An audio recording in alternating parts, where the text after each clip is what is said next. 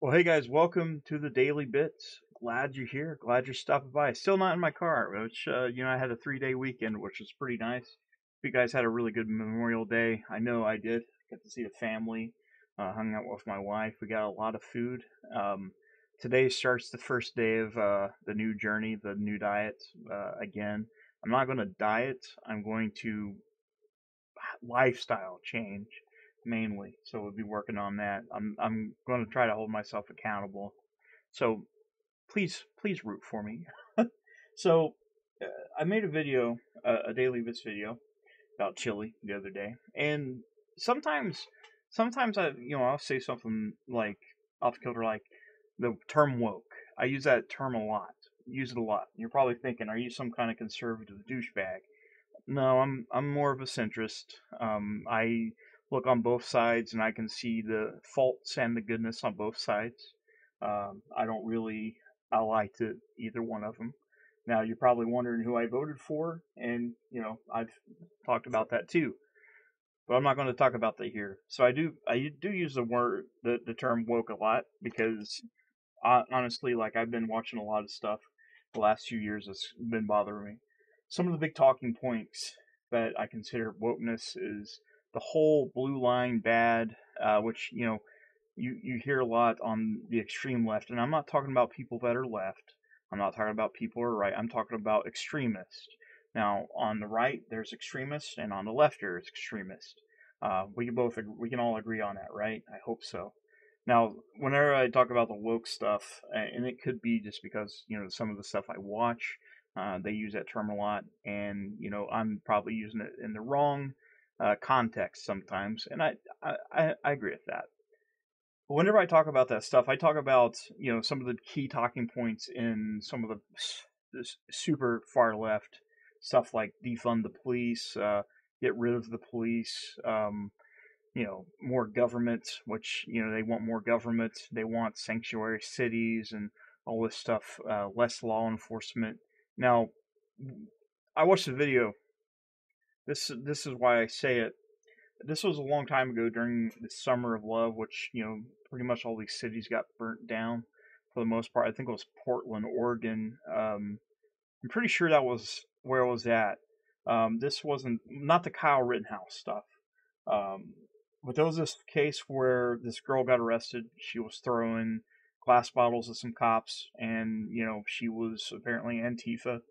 Some people says that Antifa doesn't exist, but I do disagree because again, there's far left and far right extremists, and Antifa happens to be one. It's not just an idea. It's a real thing. People actually claim they are in Antifa, just like how the right say they have. What are they called? The Proud Boys, just like that.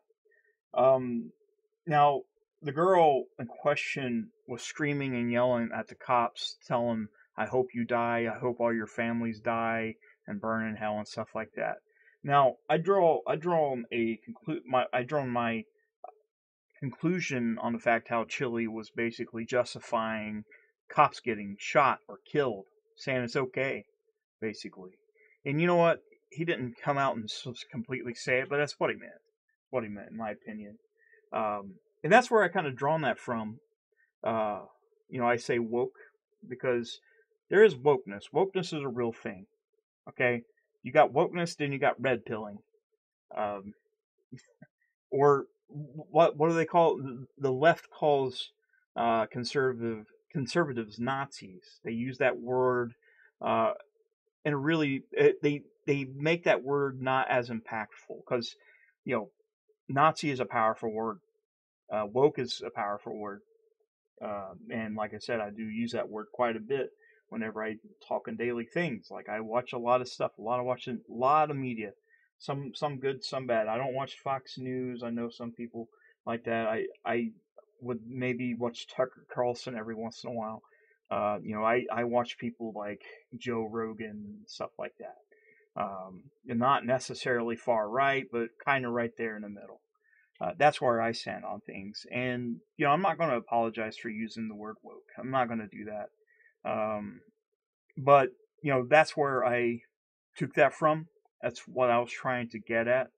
And, I wasn't aiming to offend anybody that happens to be on the left, because there's nothing wrong with that. Nothing wrong with that. You know, I was far left for the longest time. I was what you would call an extremist for a long time. I used to be very extreme, arguing and all this stuff, like wishing the same things that some of the far left say. Like I was a part of that group for a long time, and I as older I got, the more center I went.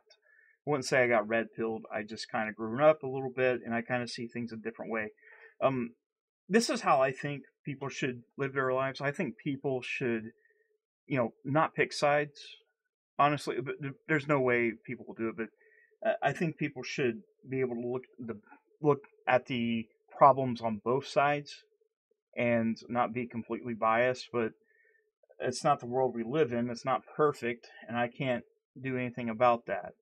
Um, if you're left, if you're a Democrat or if you're a Republican, I'm just going to go and tell you, I still respect you guys. I respect you very much, even if I disagree with you. Even if I disagree, I still respect your opinions and stuff like that, your views. I'm not the one to judge you. Okay, at the end of the at the end of the day, it's basically God's going to judge us, right? And I used to be an extreme atheist. Then I was agnostic, and now I'm just kind of waiting, I guess. But like I said, I do use that term a lot. Maybe it's not best to use that word as much when I talk about things. I try not to be political on this channel. I've made mistakes in the past getting political. The only thing it does is just kind of causes people to run away. I don't want that. I want the channel to grow. So I'm going to try my best not to use any political stuff in my content. Nothing political. I might, like I said, I might disagree with Chili, and I might say he's woke. And it's just the ideas that he has said recently that's made me draw that conclusion. Chili's not far right. He's not. He's not.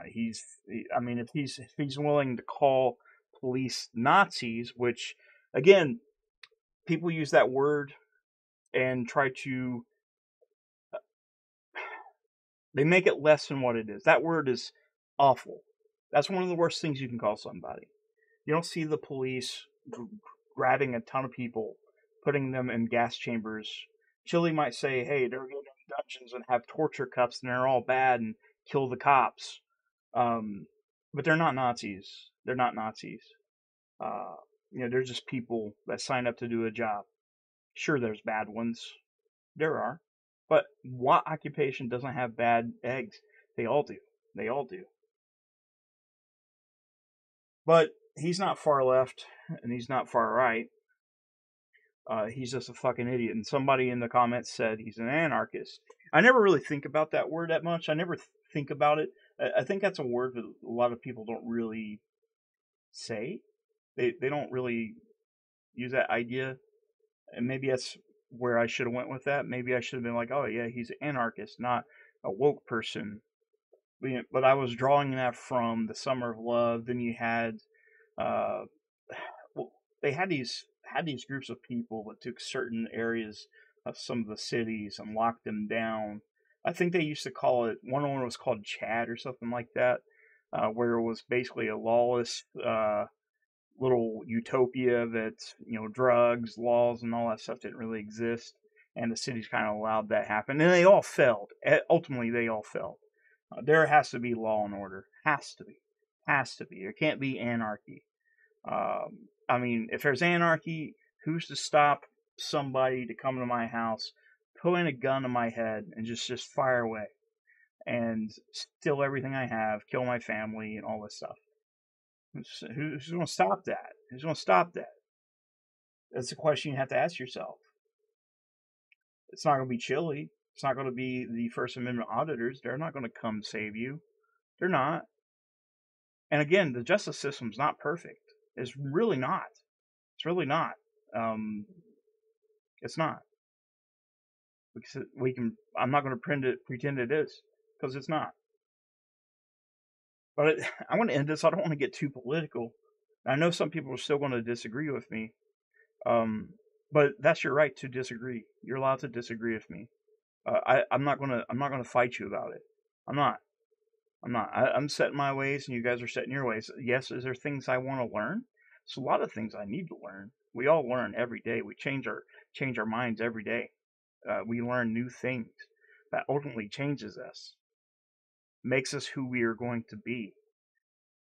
Now, I've had people tell me that, hey, you're going way off. You're doing something bad. You're going the wrong way. And I don't think I am. I don't think I am. I think, if anything, these days, I'm a whole lot more wiser than I used to be. Am I smart? Not really. Am I perfect? No, not at all. Am I wrong? Maybe. Am I right? Maybe.